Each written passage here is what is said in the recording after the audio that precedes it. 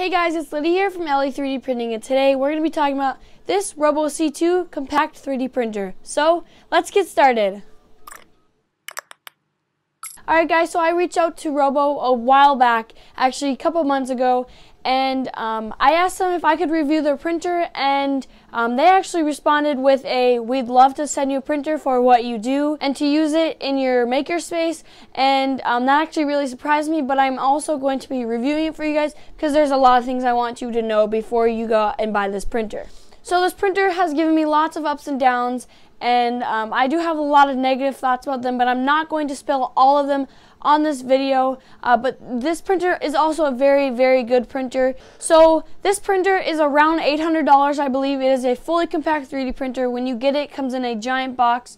You just need to take the foaming out. It comes with a box right here in the middle. It has your scraper, all your tools you need to fix it. It comes with a little bit of grease for the printer, and then it also comes with a little spool. I believe it's 500 grams, or maybe it's 250 grams of filament, and usually whatever color your printer is the color you get. So if you get the ROBO R2, it is red, and for the ROBO C2, it is blue. It is a light blue, and actually it's a very nice blue, and I really do enjoy that filament, and I've actually already used it all. So this printer actually has a really small build plate. I believe it's only 150 by 150 by 150, so it is definitely really, really expensive for the amount of build space you actually get, but there is a lot of good things with the printer. It has a Raspberry Pi in it, so you can use Octoprint to hook up to your computer. You can do a whole bunch of different settings and cool things with Octoprint, which is really good.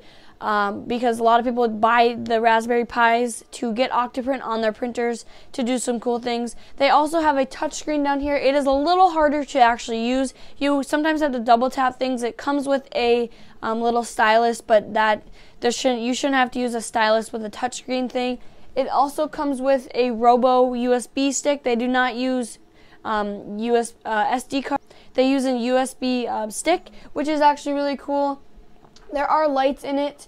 It is actually really super easy printer to use. You just turn it on in the back and then press preheat, and then you usually just put your G-code in there. They do have a lot of G-codes in there, but the prints that they have already set up for you do waste a lot of filament, which I realized when I printed some of theirs. They had maybe some of them were 100% infill or 90 or something like that. So definitely make sure that you don't put a lot of your filament in there unless you slice it. And when you do put it in a slicer, for example Kira, you do not need a start or an end G-code. It all is in this printer. It's all programmed in there, so you definitely don't need that. All you do is slice the printer or the print and plug it in there and press print, and it'll go. So the problems I've actually had with this printer, I had to actually send it back to them because it did break. So the nozzle is a little weird, and you can actually unscrew the screw that holds in the extruder or the hot end to get an unclog out, but then mine stripped and it got stuck, and it just got really clogged. Nothing worked. The bed was warped, and it was just really weird. I don't know if that was just my printer. I did eventually have to send it back to them. They do give you a 1-year warranty on this once you register it online, and it also comes with a 1-year free subscription of Fusion 360, which I might actually be giving out to you guys because I did finally hit 2,000 subscribers, and I actually now have 2 of those, so I might be giving those out because I already do have an account on Fusion 360 for myself. But yeah, so this bed, you should be able to take it out and flex it. That's why it is removable. But I feel like after I would flex it, it would just bend, it would warp, and it would be uneven to print on. As you can see, there's already been digging in here because just the nozzle was too close in one direction and then it was way too far on the other side of the build plate. There's just a lot of frustration with this printer, which I did not expect at all, because this company is a great company. They have good customer service. They're great workers there, and I usually just thought that their printers would be great because they're fully compact, they're nice, they have very great settings and everything, but honestly I don't know why I got maybe a bad printer. So there's also one really cool thing about this printer, which I actually haven't tested out because I haven't needed to, is there is a filament sensor on the back here. So it's actually a direct extruder, so you can use a lot of filament on there. I use flex on there sometimes, and Some people think you need a heated bed for flexible filament, which you definitely don't. I've actually am printing flexible filament right now, TPU, on my TiVo Michelangelo, which has no heated bed, and it actually works really amazing. So I do use my flexible filament on this, and there's a filament runout sensor on the back, so it's a direct extruder, and then they just have a Bowden tube just to make sure the filament doesn't get caught or everything. There are also some really cool things on Thingiverse that people have printed out, like this hook for a GoPro, which I actually added a phone mount to, so you can do time lapses on there. Again, like I mentioned, it has LED lights on it, which is really nice. It is actually a super loud printer. I could hear it all the way from my room, which is on the other side of the house over there, which is really weird. So if you want to use this at night, make sure you put it in a different room. And it is very bright because of the LED lights, but overall, it is a good and a bad printer. I do use it sometimes. I honestly don't use it as much as I use all my other printers over there, just because I never know if it's going to give out on me. You just have to make sure one thing when you take out your extruder, hot end, as you can see right here, kind of, I just took a plate off. I'll show you guys up close, but when you unscrew the screw and take it out, you have to make sure when you put it back in, you screw that screw really tight, but not too tight that it strips when you try to take it out. I had that very big problem. That was so frustrating. It didn't even work for like 3 weeks. I had it for maybe 1 week, and then it just broke, and then I had to send it back eventually, but then they gave it back to me, and it has been working since then, but the bed is still weird. So one thing I do recommend is do not flex the bed when you first get it, because you'll basically destroy it. And yeah, that's just, destroying this bed is hard. I'm not sure, maybe you would be able to maybe get a piece of wood and make a replica of this and put it on there. Not sure if that would work or not if your bed just got destroyed. But again, they do have a 1-year warranty on this, which is really awesome.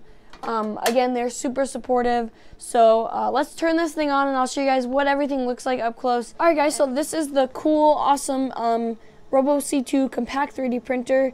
And again, it is an up and down printer for me, but overall, it just eventually turned on. I think the first problem of mine actually was down here on the LCD screen. When I first got it, my LCD screen actually never worked. It was something wrong with the mini SD card in the Raspberry Pi that's in here, so I actually had to get them to send me a new one of those. That was my first problem, but I believe that was just a mess up in manufacturing and whatever. But down here, as you can see, there is a temp control, and basically I just press preheat and PLA and like that. Settings are super easy. This is over here, the files, and there's storage on here. There's actually 7.3 gigabytes of storage. And there's also your USB stick, which has all of these. Again, I have to double tap for everything to actually make it work. And when you go over here to utilities, there is a network setting. When you first get this, you need to go configure Wi-Fi, and there's just a whole bunch of setup stuff. You sign in, and that's how you get the network working. And you want to make sure you have all the updates updated. I believe this one's up to date. It is 2.0 and then C 2.6. And there's a wizard here, and you can change the filament, you can load filament, set the Z offset or fine tune the Z offset. This is just a super easy printer to actually use. It does a lot of it for you. It has everything laid out for you, and there's a nice manual that actually has all the information written down on how to use it and how to set it up. It's super easy. You can also use it on your phone. There's an app for it. I believe it's just called ROBO 3D, and you can also move the printer head with this manual down here. Let's see what can move the bed up. And again, it is a little loud, but I just believe that's how it is. As you can see, the stepper motors are over here. I overall actually like how it's compact, and it doesn't need anything extra. On the back, there's a filament holder, and I'll show you guys up here. This is just the extruder down here. It goes through here and goes directly into the hot end, and this is the Bowden tube that's just connected to the sensor over here on the left, and then that thing on the right is where the filament is held. These are all the rails. Everything is just nicely moved. You need to always make sure that your belts are tight. And yeah, overall, this is actually a really good compact 3D printer. So the overall question is, do I recommend this 3D printer?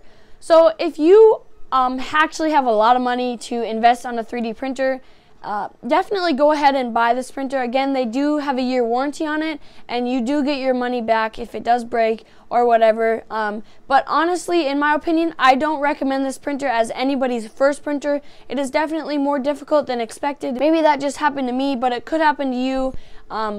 But overall, if this would be your first 3D printer, you definitely want to make sure you know what you're going into, like I actually just mentioned in my last video, my tips video. But I definitely don't recommend this as someone's first 3D printer just because it is super expensive and you don't get the best build plate. It does have a very good build quality, and the cooling fans and everything are really cool, but I believe there are better and cheaper printers out there for a first 3D printer or for basically any 3D printer.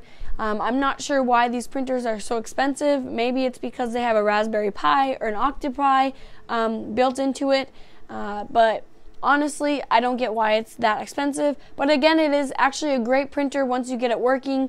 If you had any problems with it, you'll eventually get it to work with their customer service. They will always get back to you. They will always talk to you and try to figure it out. I believe they'll give you your money back if you want to return it or anything. If I'm not right about that, I'm sorry. But again, this is actually a great printer once you get it working. And so definitely go check it out if you want to invest in something like this. So I really hope you guys enjoyed this video. I know it was a quick one, but it was a little review that I've actually been held up on for a while now. I've been doing a whole bunch of other things, but I definitely hope you enjoyed this video. I will leave a link in the description to this printer so you guys can go check it out, go do some research on it. ROBO also has a ROBO R2, which is actually a giant 3D printer.